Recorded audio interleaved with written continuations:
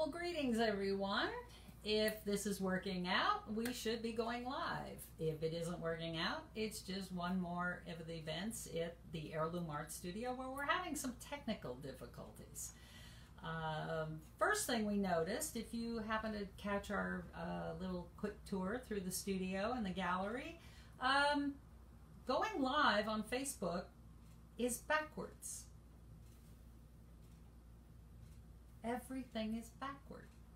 So it took a day or two to figure out how exactly we're supposed to fix that. Let's see if we can do it. Should take 2 steps. We click on a tool and it doesn't work.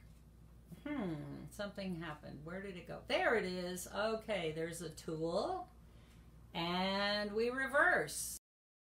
Hey, how about that? Move the camera a little. Oops, go backwards. Everything is backwards, remember? All right, we're going to move this over. That way. Everything is backwards. Okay, so do I look any different backwards? Some of you are going to say absolutely not. But how many of you have heard the expression, make sure you get my good side? It's true. We all have a good side and a bad side. So when I was backwards, I really didn't look like me. So now I look like me. So let's talk about that. There we go. Okay, how many of you in this cute, nice little snapshot, it was professionally done, little snapshot of our daughter's wedding back in September, and a very happy event. Everybody got done up well, and lost my train of thought. Going live is not easy because you know exactly what you're going to say, and then all of a sudden you forget where you're going with the thought. Okay, how many of you did the old high school art project where you took a photograph of yourself or a magazine picture? Remember those old Breck shampoo drawings of those gorgeous women? Whatever happened to Breck shampoo? It disappeared. But you took a magazine picture or a picture of yourself and you cut it in half, glued down one side, threw out the other side or gave it to your partner, and your assignment was to draw the exact duplicate of the other side of the face. Now, the only problem with that is our faces are not identical on either side. Now, as a matter of fact, the first time I figured that out was in high school when my assignment was to sit in front of a mirror and draw my own portrait. And my eyes are not identical. I don't know if you can tell. This one hangs down and tends to cover the eye.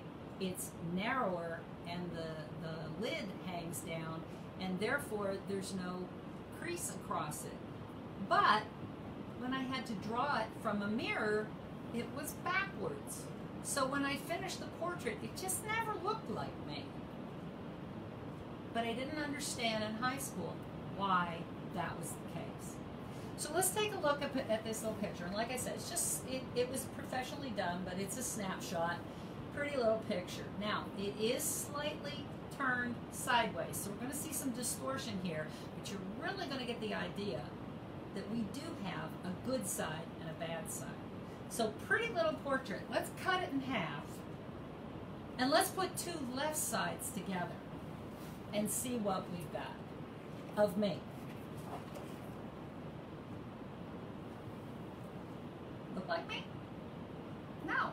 Doesn't look like me, because the left side of my face is clearly different than the right side of my face. Does not look like me. My husband just loves the hair, thinks that's pretty cool. Greg's my best critic, actually. He's my best critic because he looks at my artwork and says, I don't think that's right, and I usually know it's right, but to have him confirm it is very gratifying and very wonderful, because it's very nice to have a partner who can take a look at your work and assist you with what you're doing. Okay, so left side, not too bad. but it's definitely not me. Left side of my face does not match my right side. So now we're going to learn that two wrongs definitely don't make a right. Two right side, isn't it wild? Two rights do not make me. We have a good side, we have a bad side, we have a flattering side. Hiring a professional photographer, their job is to know your good side from your bad side and to be able to light according to what works, what doesn't work. All right?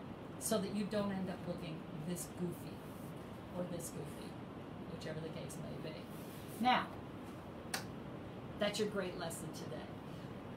The additional lesson is, if you are computer savvy, and if you are retouching, and if you are grabbing those old photographs, and half a face is missing or an eye is missing, technically, you cannot cut and paste or clone one side of the face and drop it on the other side of the face. It technically is not accurate.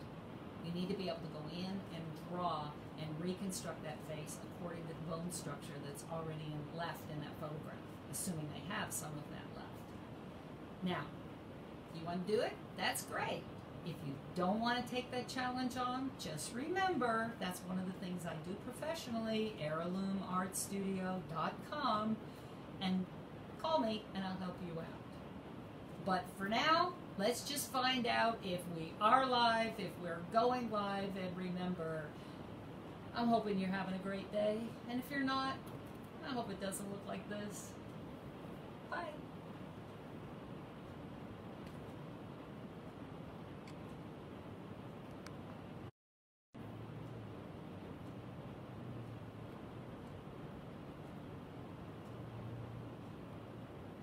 I'm still looking for the finish button. It keeps moving. Every time we do something, it's in a different place. Okay, I think this will do it. This is a learning curve. If you think this is easy, try it.